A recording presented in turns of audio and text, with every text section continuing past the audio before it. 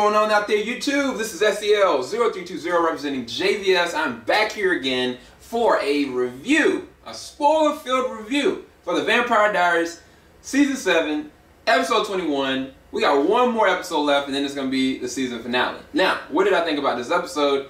I'm about to go into that. All I can tell you is that I gave it a 10 out of 10 for a lot of specific reasons. This is going to be a spoiler-filled review. So if you have not seen the episode, which I highly recommend you do, even if you're going to have to watch it tomorrow, CWTV.com.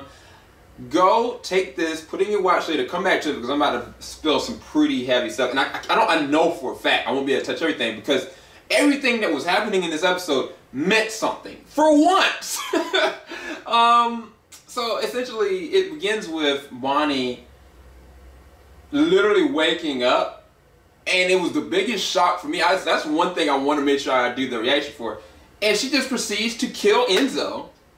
And then she lobs off Caroline's head just for Damon to look and like be afraid. And you find out that this is what's going on in her mind. Her mind is literally altering her subconscious because she's being changed into this hunter. Like she's purged with all these different thoughts of vampires being so vengeful, being so spiteful. And it's kind of like the Jeremy situation. Matter of fact, Jeremy might actually be the best person to really kind of knock her out of this now that I think about it. Even though I am a huge Damon shipper, which I'll go into that scene a little bit later, but she's definitely going through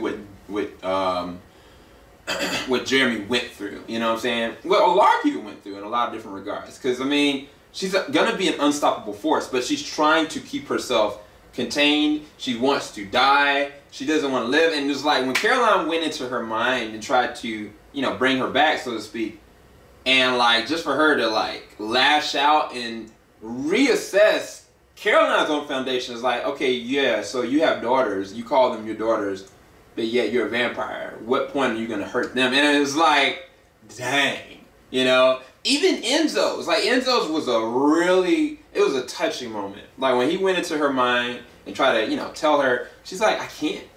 Like I love you, and I'd be daggone if I'd come out, you know, something else. I'd rather die here. And I was like, dang. You know, and what was so bad, you know, he tried to stop her, and she just sit there. It was crazy. She marked both of them, and so Damon was talking to his brother. To me, he gave one of the most blunt and honest advices they ever could have. He told Stefan, he's like, look, like you are better than this. Like she needs to see your love, because basically what's going on with Caroline, Alaric, and Stefan is Alaric wants to get. You know, he wants to be there for Caroline. And he wants to stay there, but he knows that she's going to be in danger. Caroline's trying to get him back to get to his daughters. And it was like, it was a difference of opinion kind of stuff. And not just that, all this stuff is left up in the open of like, where she really feel, where's her feelings really lie. She never really said she loved Alaric, you know, truly. Matter of fact, she doesn't really kiss him either. And I think that's all based on the fact of the hurt and the pain she felt for Stefan. But that all gets hashed out in this amazing conversation. It never would have happened if Damon hadn't told Stefan what he said. Because basically Stefan was like, yeah, Vervain, I'm taking you out of here. Because Alaric had left, and after she got marked, he's like, I'll be daggone if you die, basically. And he pulled, to me, a classic Damon moment. Because Damon does that for people that he loves. He doesn't care the ramifications of how that lies, but he goes where the chips crash. It doesn't matter to him. And that's where Stefan has been transformed too. You know what I'm saying? And matter of fact, his relationship with everybody is totally different. Even his brother.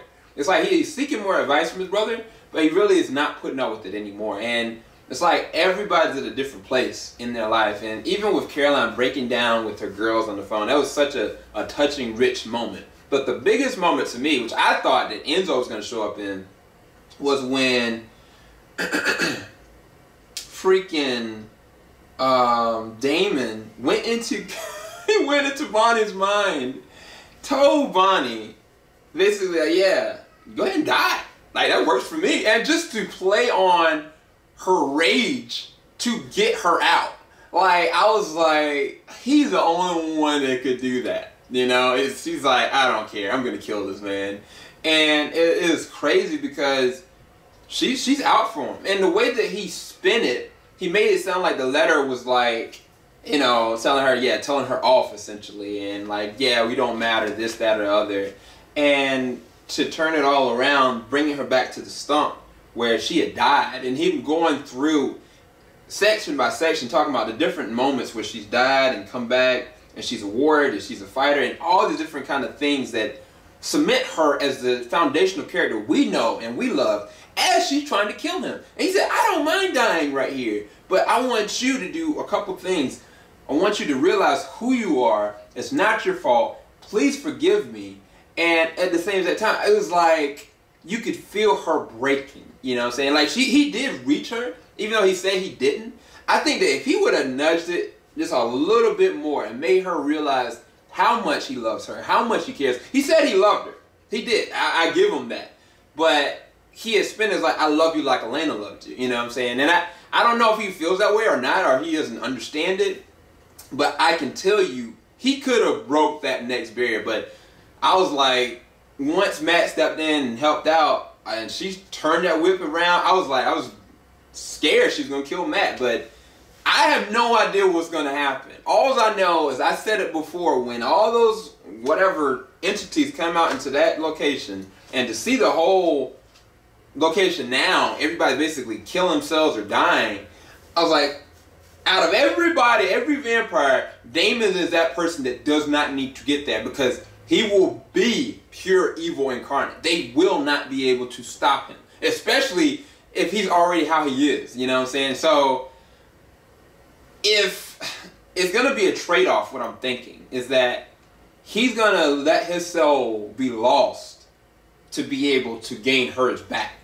And I don't know, man. Like, I hope that that doesn't come to that, but I can see it happening. Either Enzo's going to do it or Damon's going to do it. I don't know, one or the other, but I know for a fact that both of these men love her, and both of them can't be in the coexistence loving her. It's not going to work. Somebody either is going to die, or somebody's mental state is going to be gone forever. So we'll see what happens in the next episode. I enjoyed this one thoroughly. I gave it a 10 out of 10. Hopefully you enjoyed my review for it. Keep it locked. JVS, we ain't going to stop. I'm about to go and post this reaction in a second.